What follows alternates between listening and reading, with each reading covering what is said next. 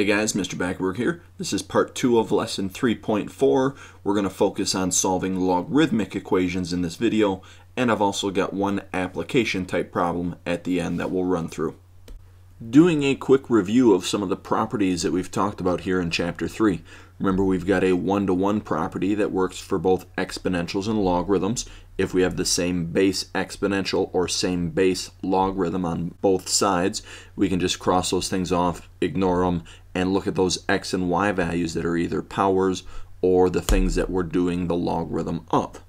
We've also got a product property which lets us split multiplication with logarithms into two separate logarithms with addition between them.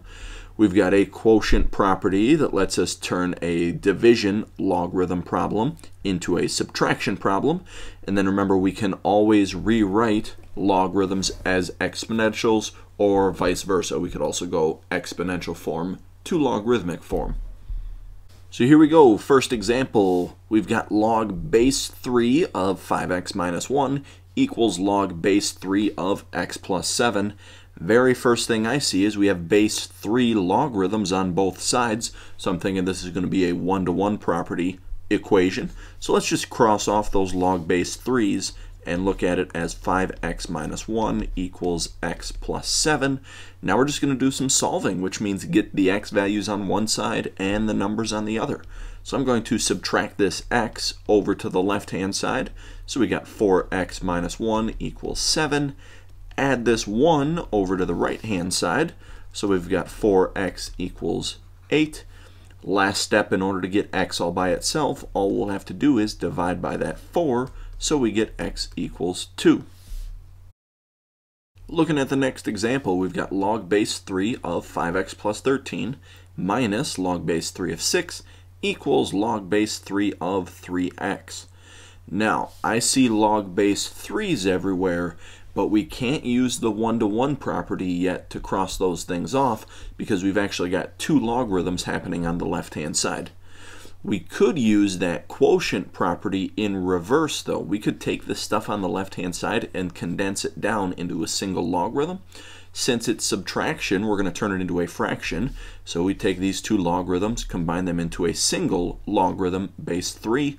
We take the first thing, the 5x plus 13, put it on top of the fraction, put the 6 on bottom of the fraction, and then that's going to equal our log base 3 of 3x.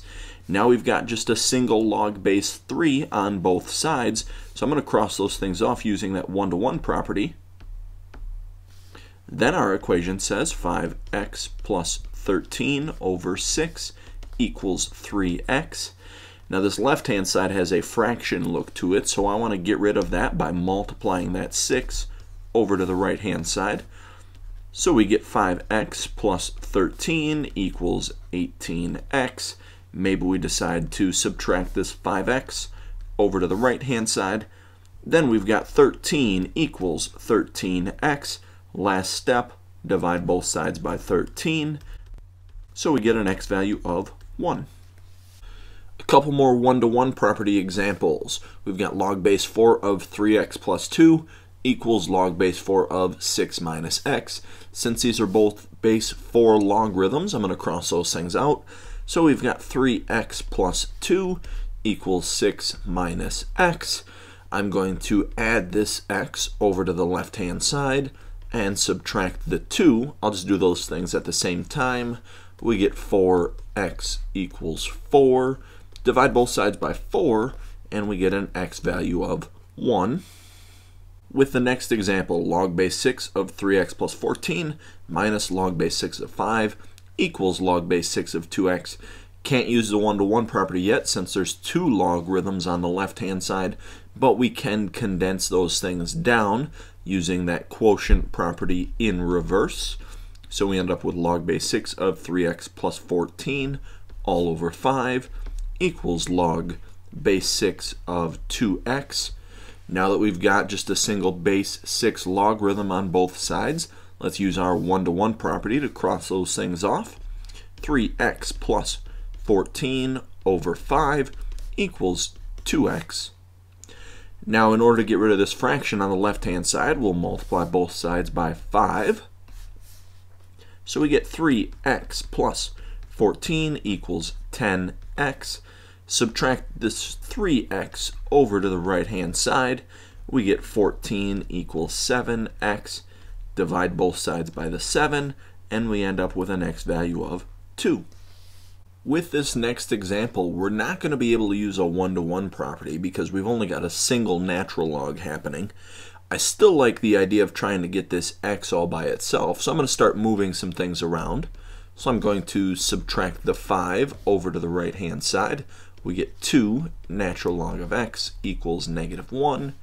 Divide both sides by 2. We get the natural log of x equals -1/2. Now, like I said, we can't use a one-to-one property here, but I do like the idea of maybe rewriting this thing as an exponential equation. Remember, natural logs are base e logarithms. So if we use our rewriting property, it would be that e to the -1/2 power equals x. And then from here, we could just type this into our calculator. Doing similar things to this next one, again, trying to get this x all by itself, so maybe we subtract the 6 over to the right-hand side, so we get 3 natural log of x equals -2. Divide both sides by 3, so we get the natural log of x equals -2/3. And then again, I'm going to rewrite this as an exponential. Natural logs are base e, so it goes e to the -2/3 power equals x. And then again, we could type this one into our calculator if we wanted to. These next examples are going to be very similar to those last ones we were doing, but notice we're working with different bases here. This first one is a base 5 logarithm. The one on bottom is a base 4 logarithm. We're still going to treat them the same. We're trying to get that x all by itself. First thing I see happening here is this 2 on the outside. So we're going to divide both sides by 2. We get log base 5 of 3x equals 2. Now, in order to get rid of this logarithm, if we rewrite this one, this has a base of 5, so it's going to go 5 squared equals 3x. Well, 5 squared is just 25 equals 3x. Divide by 3 on both sides, and we get x equals 25/3. Doing similar things with this one, divide the 3 over to the right-hand side, so we get log base 4 of 6x equals 3. Rewriting this one as an exponential, we've got 4 to the 3rd power equals 6x. 4 to the 3rd power is 64 equals 6x. And then if we divide both sides by 6, we end up being able to reduce this fraction. Both of these are divisible by 2, so we'd end up with 32/3 equals our x value. Sometimes we do have to be a little bit careful about those answers we get back when we're solving these logarithms, and you'll see what I mean as we go through and solve this one. So very first thing I see on the left-hand side are 2 separate logarithms being added together. Well, what I'm going to do is use my product property in reverse to put those things back together. So it says log of x times x minus 9 equals 1. Now I'm actually going to multiply these things together right away. So we've got log of x squared minus 9x by distributing that x value equals 1. Now if we continue with what we've been doing, this logarithm is a base 10 logarithm. So if we rewrite this in exponential form, it says 10 to the 1st power equals x squared minus 9x. Well, 10 to the 1st power is just 10. I see a quadratic, so in order to solve a quadratic, we need a 0 on one side. So I'm going to subtract this 10 over to the right-hand side. So we get 0 equals x squared minus 9x minus 10. Now we can either try to factor this or run the quadratic formula.